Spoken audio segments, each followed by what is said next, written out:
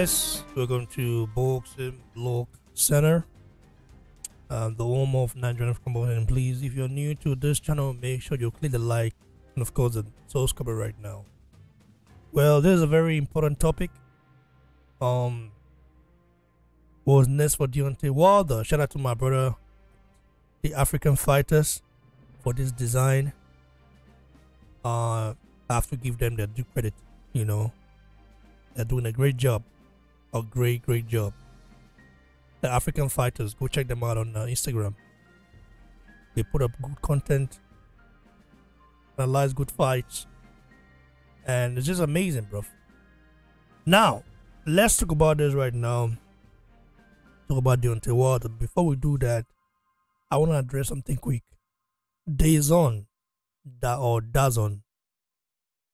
they've took down 2 of my videos, of my fight reaction videos. The Dubois Egovic one and the Fury Usyk one. They took it down without basically, there is no, I didn't use the fight footage. I never played it. It was just a picture. A fight picture is now a copyright, can get you copyright strike. DAZN is turning this boxing thing into, they are being nepotistic right now.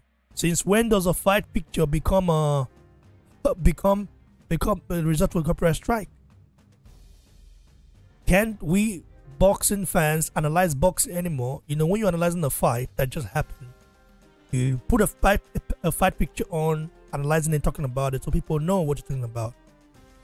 Looks like I'm gonna be recording a video every now and then when there's a fight. No longer, you know, put a picture on it.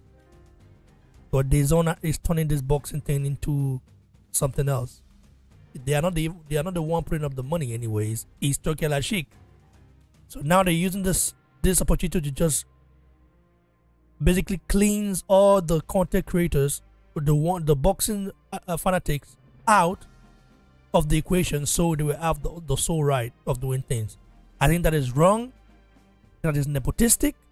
I don't want to be a little bit, I don't want to say something right now because the owner of DAZN, we know where he's from and we know how those people operate. It is wrong. It is wrong. It is wrong. DAZN should do better, because what they're doing right now, even Sky Sports, TNT, have never did that. Why every boxing fan always use a fight picture when analyzing a particular fight? What is wrong with it? It's just sad, man. It's sad. It's sad. Now let's talk about our brother Deontay Wilder. What is next for Wilder? Deontay Wilder doesn't have to retire. We need Deontay Wilder in the sport. He's 38 years old. People will say, yeah, he's past his prime and stuff like that. I would say not really. John Gilley recently made a very emotional post about Deontay Wilder.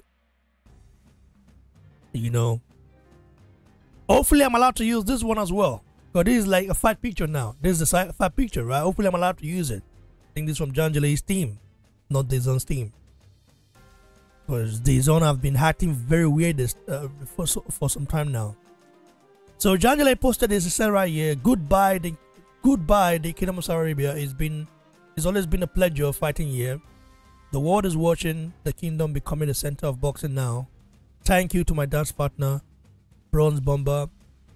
I always respect you as a man, a father, and a warrior. I felt your power Saturday night, the power that can knock anyone out clean. I'm happy we both came out the ring healthy and safe. Go back to your family and enjoy your time. Boxing is great with the Bronze Bomber. Don't write your time. Don't write him off just yet. Thank you to my team. Thank you, Queensberry Promotions, Matron Boxing, for working together for this historical event. Special thank you to CALLNG, the man who makes things happen.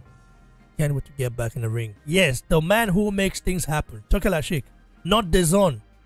So if I use this big picture right now when analyzing the fight, DAZN will take it down, claiming it's theirs. DAZN is being very, very shady right now. I don't want to, like, I really want to say some things. So I'm just pissed off because this guy is literally like, he's just making me want to just let boxing go. You know? Because it's not every fucking time I have to show my face, I can put a picture on and analyze the fight. That's never been a crime. But with this on, it is now. Take it down. Videos that I'm not showing the fight footage or anything like that. If I show the fight footage, I understand that. But I'd never do that. It's just gonna weird, man. So, you heard it from Janjali. Deontay Wilder shouldn't be written off just yet. I will tell you this right now. Deontay Wilder was outweighed by Janjali about 68 point something pounds. Bro, do you know the size? Janjali is basically okay. Let me show the big ups to about the African fighters. They are doing a very great job. Go follow them, guys. Look at the graphics, everything here, the news. Amazing. So yeah, Wilder was outweighed by Janjali. Look, by 68 pounds. 68 pounds heavier. Basically, Janjali is a super heavyweight, and Wilder is basically between Bridgerweight and cruiserweight. Wilder can easily lose some weight and go and fight as a cruiserweight. And he was just like a 12 pounds away from being a Bridgerweight. So I think Deontay Wilder should switch division. Lawrence Okolie is the champion right now, WBC champion, WBC Bridgerweight champion, right?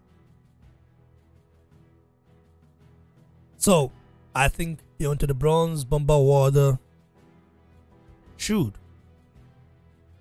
fight Lawrence Okolie for that Bridgerweight title. Of course, after such a loss, you need to recuperate, you need to spend time with your family, but Wilder should not retire just yet. Wilder can become a three-weight world champion. Cruiserweight, Bridgerweight. He was already an heavyweight world champion. So that's history right there. Wilder came from the trenches, came from nothing. Wilder got into boxing because of his daughter with spina bifida. And he achieved everything he could ever imagine. Wilder didn't think of even becoming a world champion when he got into boxing. He wanted just to take off his daughter. He needed money. That got him into Olympics, and then him winning a bronze medal and reigning for 5 years, WBC world champion. Bro, having 10 title defenses, you can say, yeah, the opponents were not elite. I don't care. It's not easy to knock. Listen, it's not easy to knock even a bum out. I will tell you right now, because you have to have some sort of power, out of this word power, to knock someone out at all. Ortiz, he hasn't been stopped. Was undefeated when Wilder fought him. Wilder stopped him twice. Luis Ortiz, I know we all had everything to say then. You know, we were like, we're Team Joshua and others were Team Wilder. I'm Team Wilder now, Team Joshua. I'm Team everybody now. Because I think the reason why the fights we could have had, Wilder Joshua, didn't happen is because we the fans, we're all basically just basically wanting to be right, wanting to be on top, wanting our bosses to have the bigger chair. We don't get shit from it or anything from it. So I wish Tokelashi came on board a little bit earlier. It would have been very good, but it is sad the way it is right now. It is very sad. Deontay Wilder should not retire. No. Fight at the Bridgerweight division. Challenge Lawrence Okoli. He will take the fight. Big fight. In Alabama. Pay him good money. And let's get it on. That will be a big fight. Imagine what I become a two-weight world champion. Maybe go down to become a cruiserweight champion. And have one last goal in the heavyweight division. Wilder, people might say right now that, hey, he's lost the hunger, he's lost everything. But there's something that can trigger a man. Joshua was in a similar position, if not worse. Joshua was stopped by Andrews Jr., written off completely by a lot of people. We didn't write him off.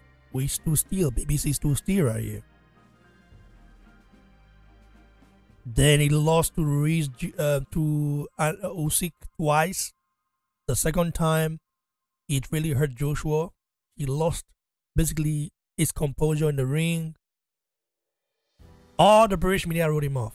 Said it's over with.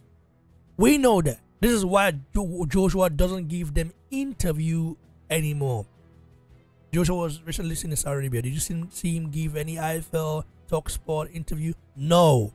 Because those platforms, they don't care about the guy. They are Team Fury.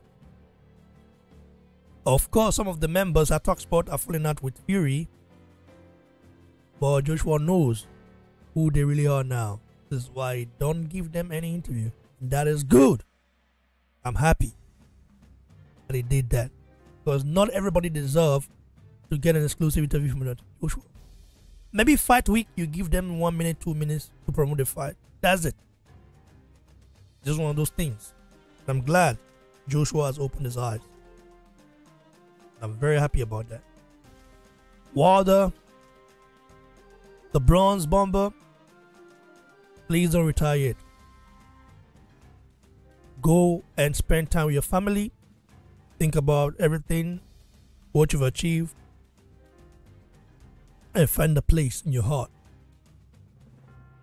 If the fire is still burning, like he said he is, go back, come back stronger in the Bridgerweight division. Wilder will become a Bridgerweight world champion. Two-time two-weight world champion. Probably 3. And that will put his name on the echelon of great fighters. Because what Wilder has achieved, I'll tell you right now, you can put 100 men in the room with Wilder. Same guys having the same problem, that had the same problem like Wilder. Put them in the room. A lot of them wouldn't achieve half of what Wilder achieved. It's how special this guy is. And we have to give him credit. Stay tuned, guys. God bless you all. Cheers.